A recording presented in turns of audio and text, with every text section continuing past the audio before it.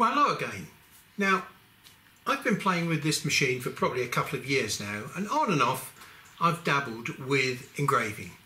And I've put a few photographs onto various materials, and just recently I decided to start looking at the subject a little bit more seriously. When I say a little bit more seriously, I didn't realise how deep I was going to have to swim. I mean, you can see that I'm not exactly terrible at doing engraving. I mean, I can get a reasonable picture from a photograph. To be honest, that's done with what I suppose I'd call a scattergun approach. Yeah, I experimented a bit with a few parameters and I got a pretty reasonable result. But that doesn't mean to say I understand what was going on. And so, consequently, we started looking at whether or not we were getting true bitmap engraving. In other words, to get a photograph like that onto a piece of wood, you can't do that with grayscale engraving. You have to do that with something called dithered engraving, which means you have to break the photograph down into millions of little dots and burn each dot onto the surface one at a time. That sounds pretty straightforward, and you're very familiar with the technology when you look at a newspaper photograph. To try and do the same thing with a laser machine is quite a lot more complex. And I didn't realise just how complex it was until I started analysing all the sort of things that I needed to understand before I could even make a sensible decision about how I should go about creating a picture.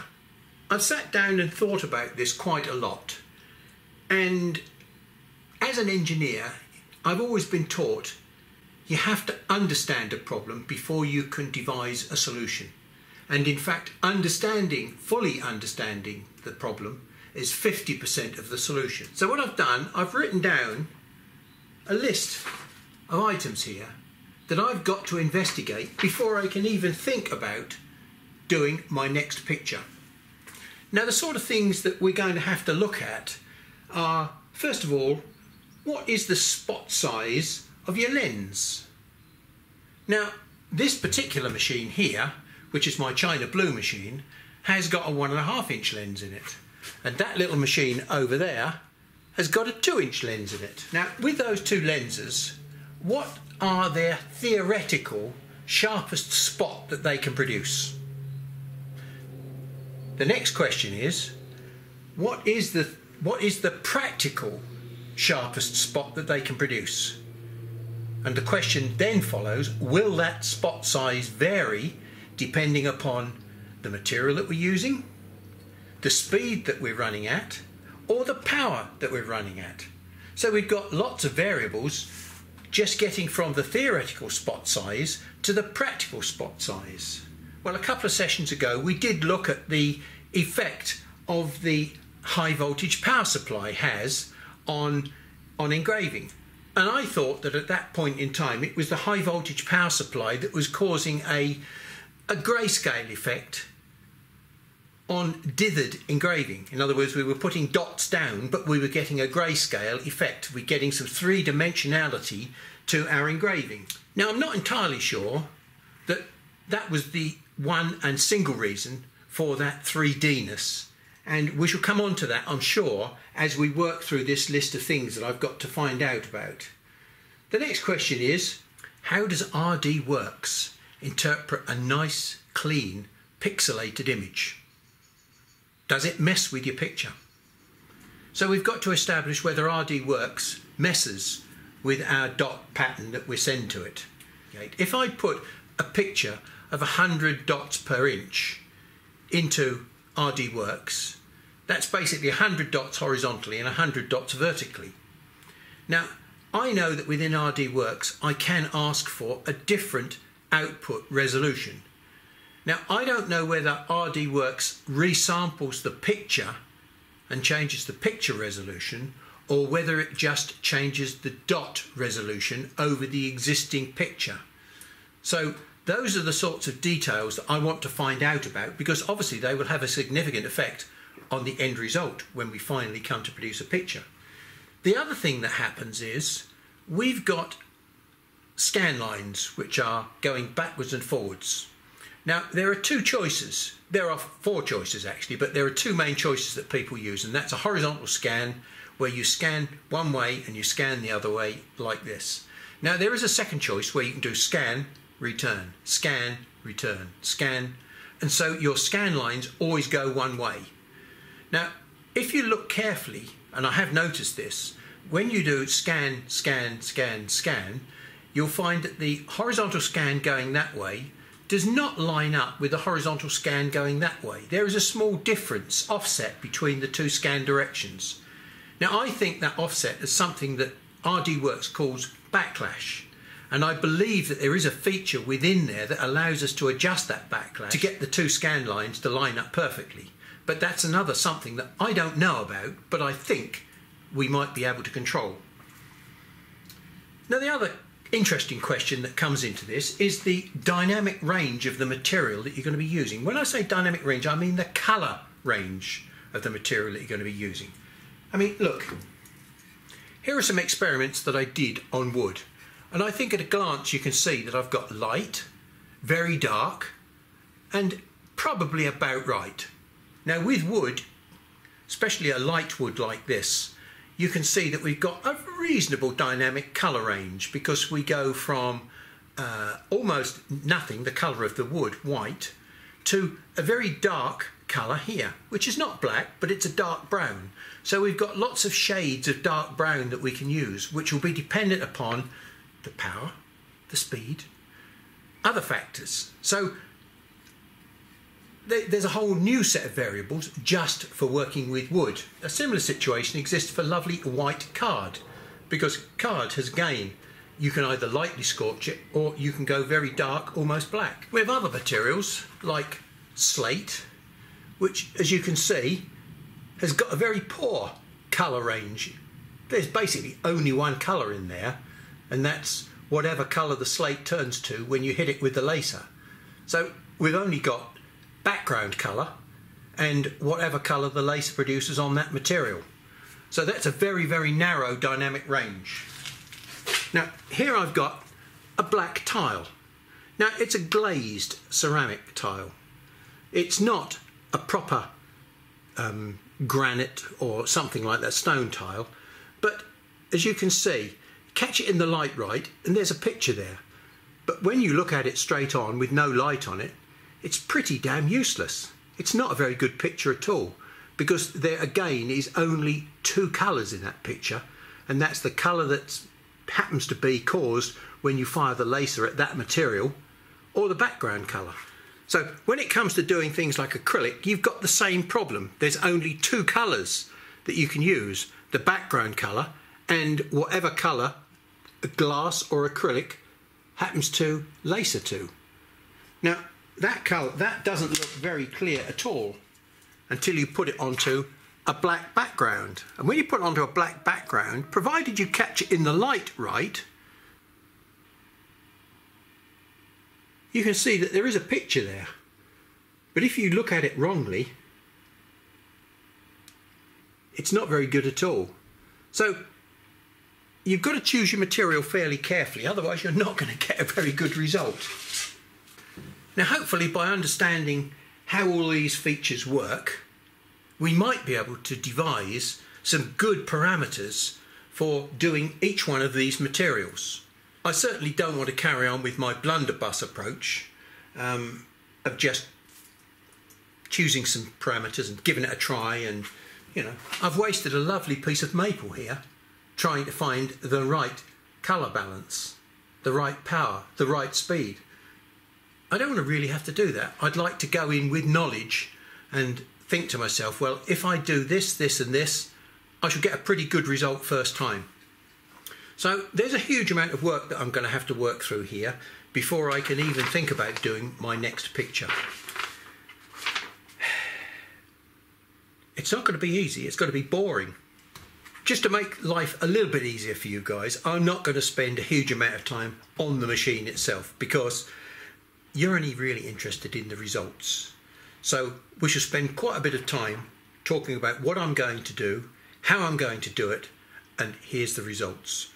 So I'm going to take the painful bit away, and all you're really going to see is some interesting data.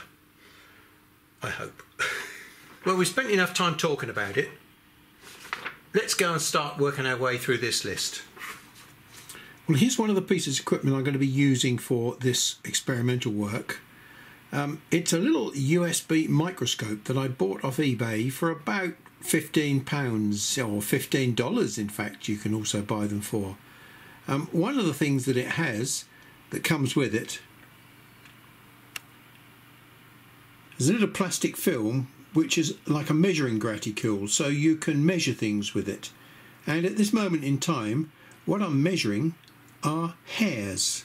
And let me just show you what's appearing on the screen.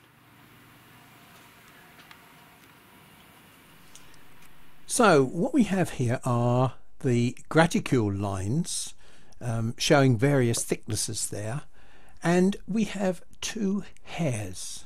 One of them's a hair off of your head, and the other one is short curly hair. If you thought all your hairs were the same thickness, perhaps you ought to look again.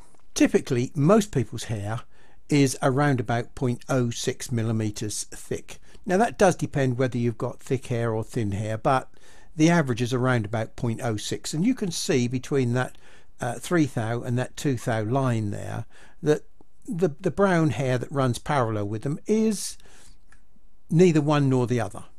The curly hair, which looks fairly straight in this particular instance, is not quite what it seems. Normally it's about, you would think that if you measure it in the right direction, it's somewhere in the region of about maybe 0.1 to 0.15. It's quite thick, but if you look at that hair, you'll see that it's got a twist on it towards the bottom of the screen, and it's not quite what it seems.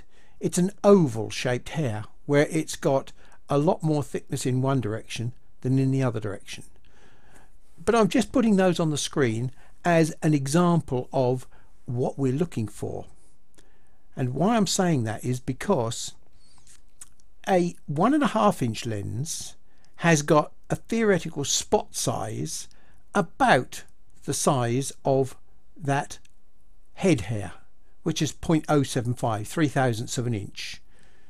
And a 2 inch lens goes up to around about 0.004 inches, about 0.1 of a millimeter. So those bottom two lines that you can see on there represent a 1.5 and a 2 inch lens theoretical laser line. Now, whether or not we should be able to achieve that is something we've now got to find out. I've looked at both machines with exactly the same setting conditions. I have changed the pulse to manual control, and I have set the pulse length to 12 milliseconds so that I cannot put more than a certain amount of power into the dot. I've also set the power on both machines to 15% power. What I've then done is I have purposely set the focus above and below the focus point for each machine. So here's what a 10mm gap looks like on the light blade machine. Then we've got a 9mm gap. Then we've got an 8mm gap in the middle of the screen. And then we've got a 7mm gap. And then a 6mm gap. Now I think we can see clearly that 7, 8, I would say that probably 8 is in the best region. It could well be 7.5, but let's settle on 8mm as being the focal point that I ought to be working with. That doesn't look quite round, that dot, but let's turn it through 90 degrees and see whether or not it still looks oval in the horizontal direction. So as you can see, it's still oval in the horizontal direction, which means that this microscope has got a pixel distortion. And because the measuring graticule will see exactly the same distortion, it doesn't really matter because the graticule is technically correct. I'd say that's about 0.22 or 0.23. So we're already twice the theoretical. Well, let's do the same thing for the China Blue machine and find out what size dot is the best size dot. Now I think it should be round about 5 millimeters, which is that one. So there's 4, there's 5, there's 6 and 7. So I don't think again we've got any doubts in our mind that that one is the right size dot. I'm trying to go from the center of the graticule line. I'd say it's somewhere in the region of, if you're guessing, it's somewhere in the region of about 0.18. I've set the pulse length to as short a period as I possibly can. I can't get it on either machine to drop down below 8 milliseconds. So this is an 8 millisecond pulse, and it doesn't seem to have changed the dimension of the China blue dot at all. It has stayed at about 0.18. Working from the center of the graticule line on the left hand side, I would say that that's still about 0.23, 0.24, something like that. We'll say 0.23 again. Decreasing the pulse length has not decreased the dot size. Now I'm not going to bother to go the other way and increase the period, because if I increase the period it doesn't represent anything like reality. In reality the dot is going to be much quicker than that when it's running. Well, here I've increased the power from 15 to 45%, and we've gone up to a dimension of 0.1, 0.2, 0.3.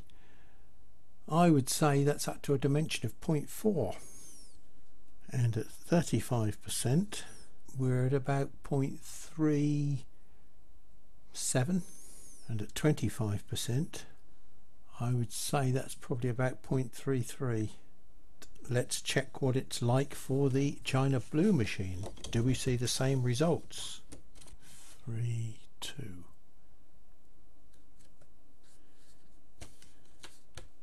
That's 35% power. 1, 2. I'd say that's dead on 3. And 25% power. I'd say that's about 0.22. So we can clearly see that power makes a huge difference to the spot size. In the case of the China blue machine, pushing the power up to 45%, we increased the best spot size that we could find, which was already almost twice the theoretical. We pushed it up to 4.2 times the theoretical spot size. And just to confirm that result, when we looked at the light blade machine with its 2-inch lens in it, the 0.23 was more than double the theoretical spot size, but we managed to push that up to 4 times the theoretical spot size by the time we'd pushed the power up to 45%. So I think on 2 machines we have absolutely confirmed that under ideal controlled conditions with no movement, the spot size goes up with power. Okay, now that we've done tests on a single dot, static dot, what we're going to do is tests on a moving dot. And to do that, what I've generated is a pattern here of single pixels.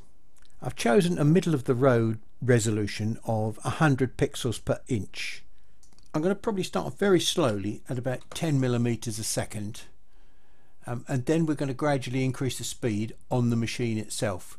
So I shall probably go from 10 to 50 to 100 to maybe 200 and see what effect speed is having.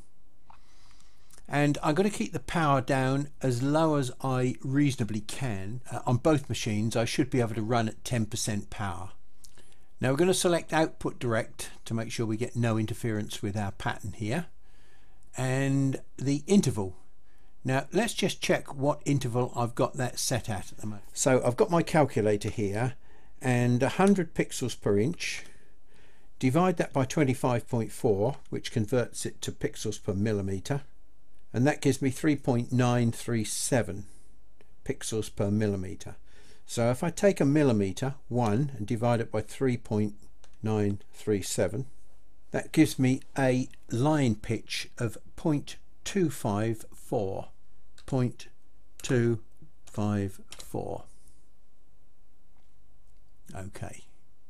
Now, as we found out before, it is quite essential that you have the correct line pitching, otherwise you could miss some of these pixels.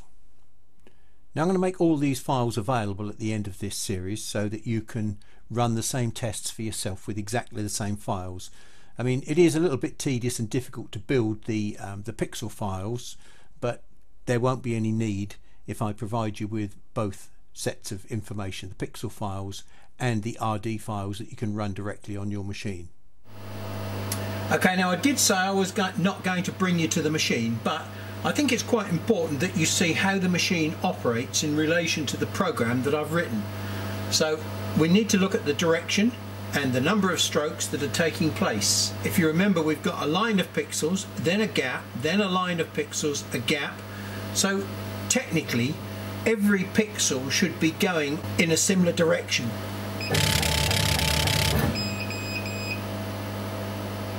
I didn't see that myself. I saw every line of pixels going in opposite directions. In other words, the gaps were being jumped, which is an interesting observation. Let's see the same thing for the light blade machine.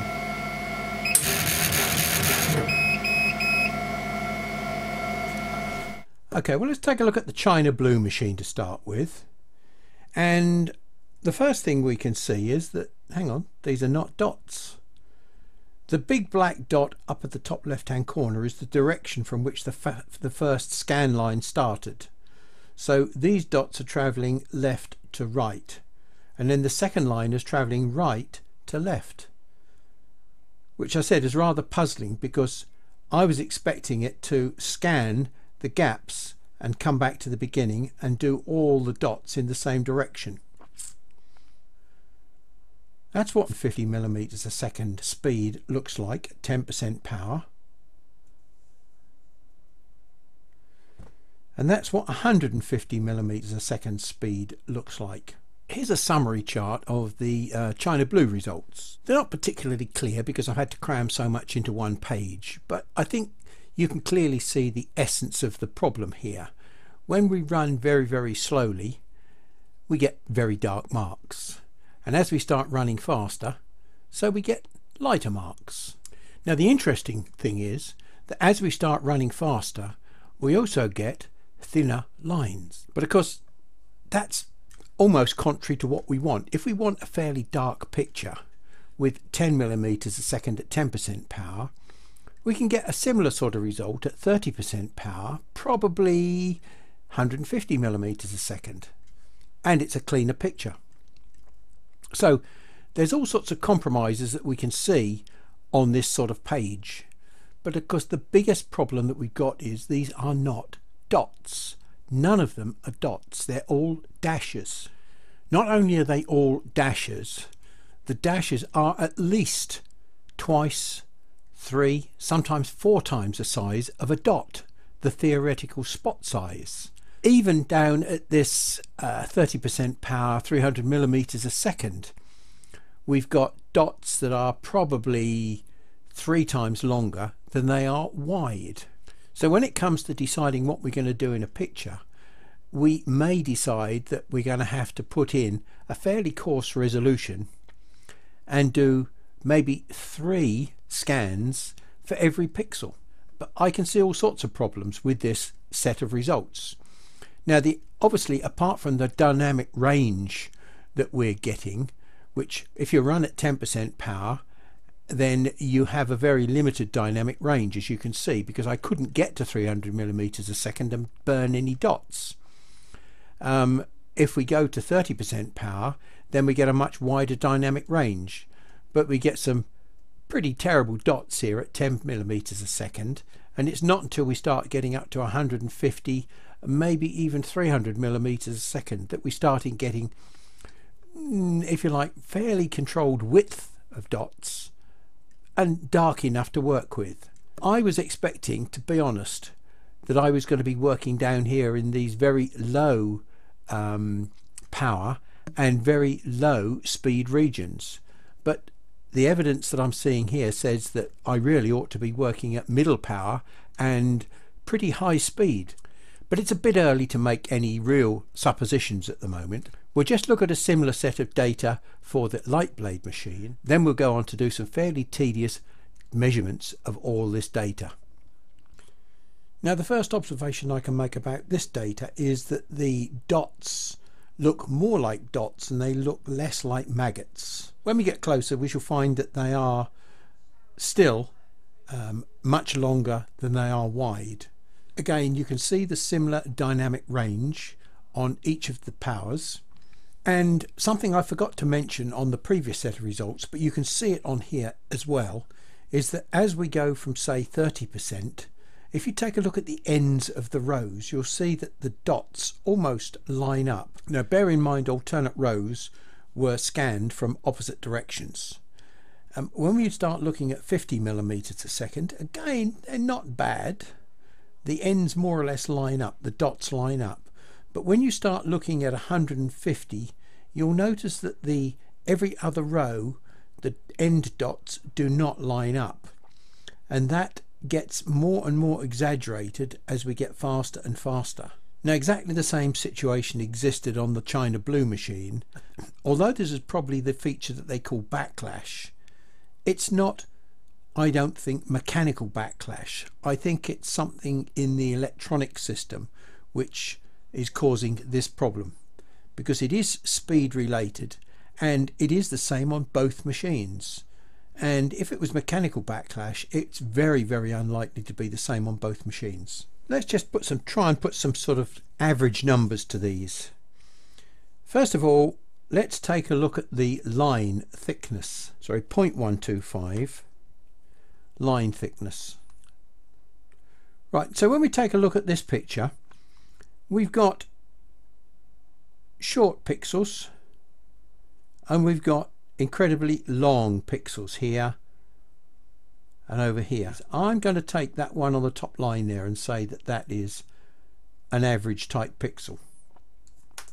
0.1, 2, 3, 4, 0.3, 4.3.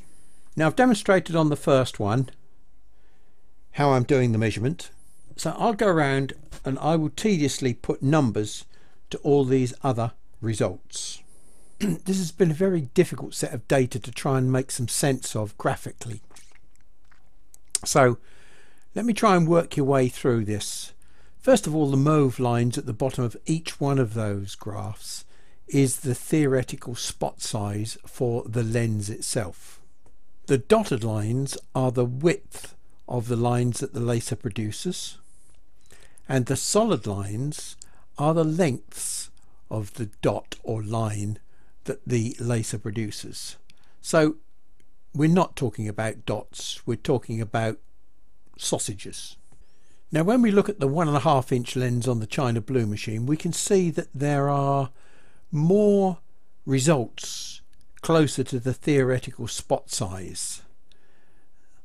But if you look where those results are on the chart down the right hand side, you'll see that they are 400 millimeters a second, 300 millimeters a second, and 150 millimeters a second. They're all quite high speed.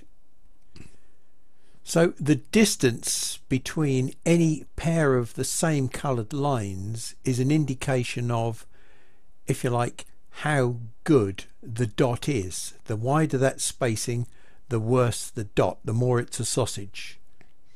Now, instead of dimensions, what I want to do is try and put this into some sort of perspective. With that black line, you can see that the length is 0.3 and the width is about 0.1. That means that the length of the line is 2 dots long.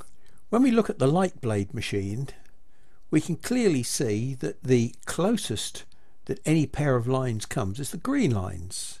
The separation on those green lines at about 22% power is little more than 0.1 of a millimeter. That sounds pretty good until you realize that the size of the dot itself is already 3 times bigger than the theoretical. It looks as though the best practical size that we can get from the light blade machine is a spot size of 0.2 compared to its theoretical 0.1. In other words, it's 100% away from where it should be. Whereas on the China Blue machine, we've got a theoretical spot size of 0.075 millimeters, and we're able to achieve 0.1, which is 25% bigger. So contrary to my earlier expectations, I would want to do my engraving work on the China Blue machine at the moment. But let's not be too hasty again. We shall refer back to these graphs again when we get the full picture. We've still got a long way to go. Well, we're about halfway down my list of 11 items, and my head hurts. When I look at this picture that I put onto Perspex, it almost seems like a winning lottery ticket. How on earth did I achieve it, considering all the problems that I've found so far? I think if you've managed to stay awake or stay with me during this session, you deserve a medal. It has been heavy going, and I'm certainly learning a great deal. So thank you very much for your attention, if I've still got it, and I'll see you next time, maybe.